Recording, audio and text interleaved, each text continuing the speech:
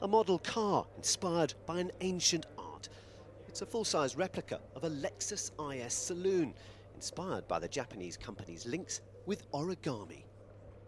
Styling on cars is all about surfacing and angles and how things change as you move around them. How does a car's shape evolve from the front to the side to the back? And what was interesting when they were making this is that you can pick up some of that. So even though it's in a completely different material, and in fact in some angles you can see through it because of the corrugations, you still get that sense of surfaces moving between each other.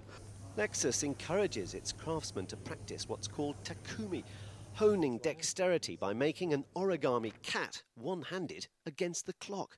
Mark Bolitho is a full-time origami designer. He says the art form has modern applications in prototypes, from folding satellite dishes to airbag designs.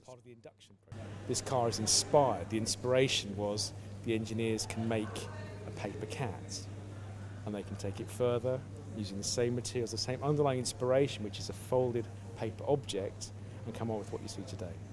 It took 5 people, 3 months and 2,500 hours to turn the computer-aided design, or CAD, into a full-size corrugated cardboard replica with an electric motor and, the most difficult part, working doors.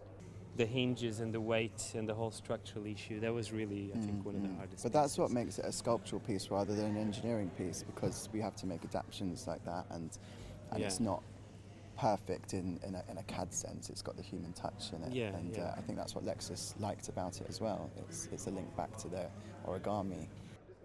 High-tech cardboard cars may not be the future of motoring, but it seems they do have a link with the past.